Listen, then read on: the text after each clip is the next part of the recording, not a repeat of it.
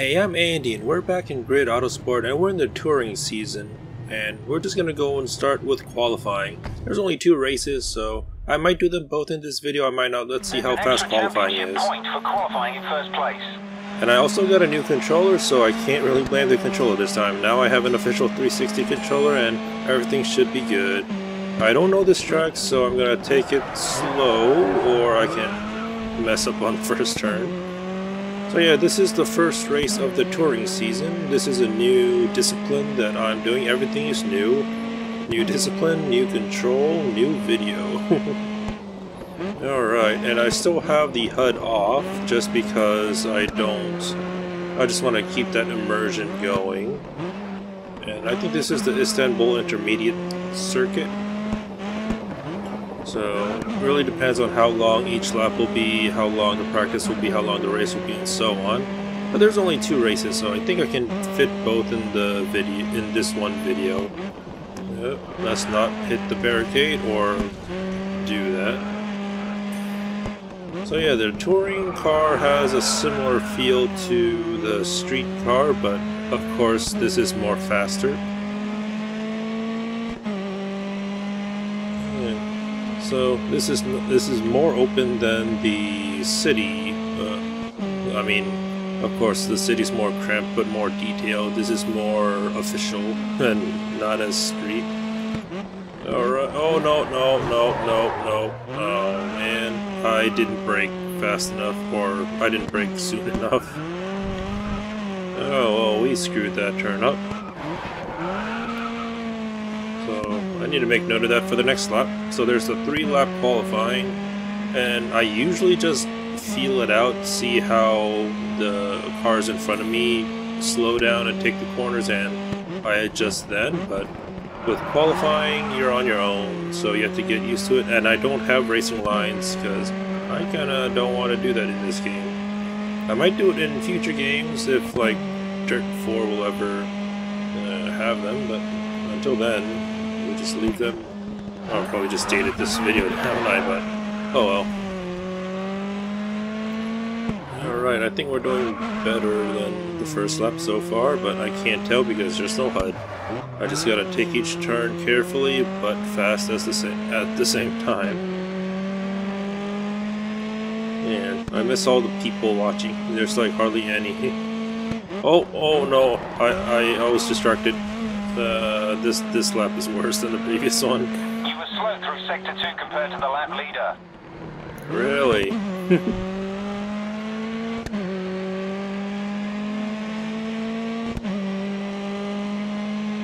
So hopefully the actual race will be more better than my qualifying, because I can actually have a frame of reference of when to brake and all that. I know there's markers, but even then, like, there's distance markers to the right there, but even then it's kind of hard to judge without a HUD. But I like to keep it off. Are those people in the stands or just... I can't tell.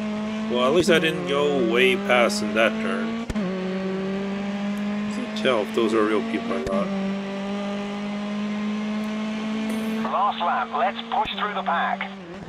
Alright, last lap. There's no pack to push if it's just qualifying.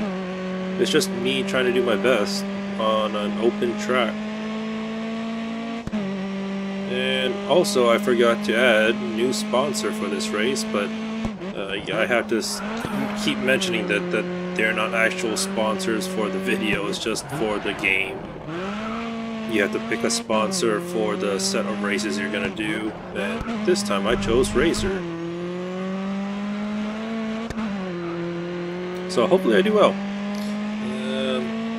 The qualifying laps I'm making should not be indicative of how I will do in the actual races. I don't think I'll get pole position, but I'll be surprised if I do.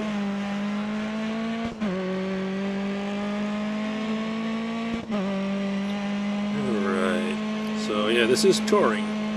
I don't know if it has, like, I wish there was a Le Mans type of settings with 3 different types of cars, like the prototypes, the GTs, and all that other stuff. Well, I took that corner. That was the best one I've taken out of all the three. I think this is my best lap out of all the three because I didn't even crash or go outside the track. Alright, we got 7th. I don't know how many cars there are total. So, let's just go to the race.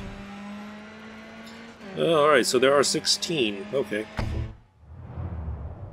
So race 1 or 2. It looks like I'm going to be splitting this into 2 videos because of the practice, I think, because of the length. But we'll see. We'll see. 3 laps. Race 1 or 2. And we're right in the middle. You're in position 7, and your teammate is 13th on the grid. Alright. You want at least 6th in the team standings this season. So I want to be at least 6th. Okay, I'll try and do that, but no guarantees.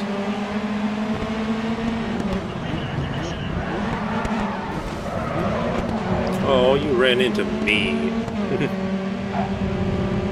I probably should have edited my car a little bit, but I'm going straight down the middle every time.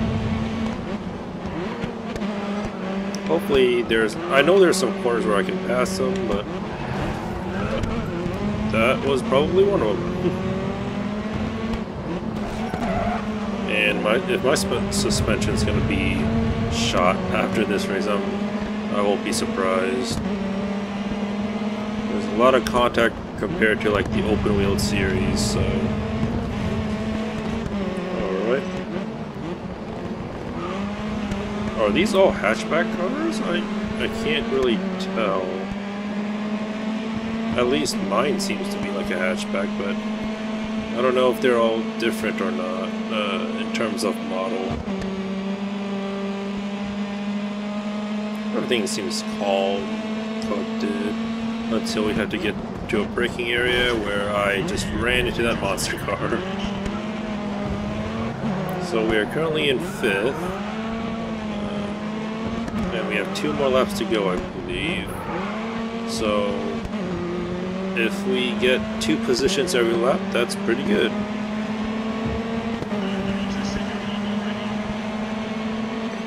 To go. There's a big pack behind me.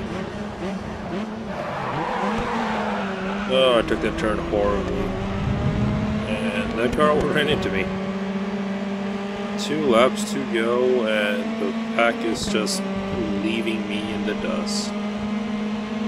Hopefully I can get back through the corners.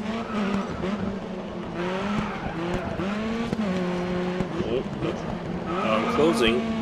It seems to be, but then they go. Oh, I definitely cut that corner. Well, whoops. There goes my catch up.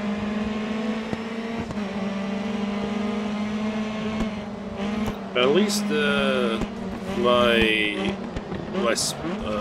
coach or something tells me that I need to be in 6th or better. So at least I'm doing that.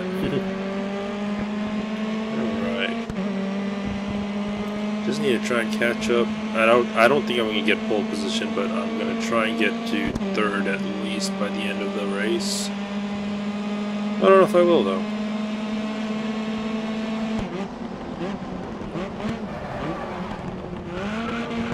So we took that turn beautifully, and we are caught up to 4th. Or now we're in the we can battle for 4th. Or never mind, they can just pull out ahead. Man. On to the last lap. Let's make up some ground. They're racing very cleanly and they're trying not to overtake for some reason.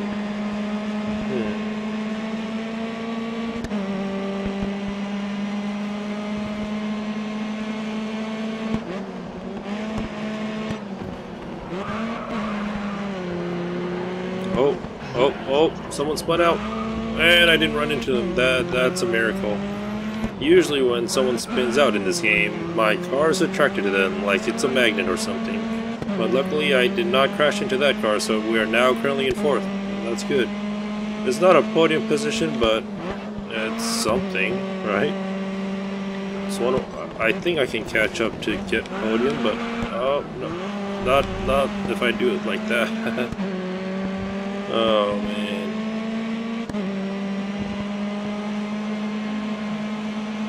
I don't know if I'm gonna get third or not. They're pretty far ahead.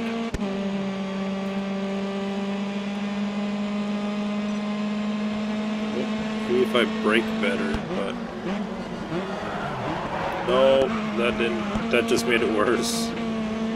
Yeah, I am not getting pole, or I'm not getting third. Oh yeah, even with the penalty, I'm not getting third position. But I am solidly in fourth, so that's pretty good. Nice, you finished ahead of your event rival. You're ahead of your teammate in the driver standings. Yeah, I am. He finished 11th. Wow. Way to go, Diego Gomez.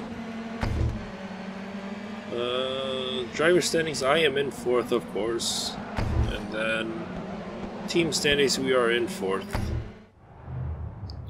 Alright, so I think I'm going to leave this next race for the next video, but this was the first race I've done in touring for Grid Autosports with the brand new official 360 controller. So hopefully I can only get better from here, right? So anyways, that was Grid Autosport and the touring. So it's pretty fun. Like it feels different. That's all I can say more or less after that one race. It feels different from the open wheel. It feels different from the street race. But I think it uses the same tracks as the open wheel, so I don't know. So yeah, that was Grid Autosport. Until next time, thank you for watching and have a nice day.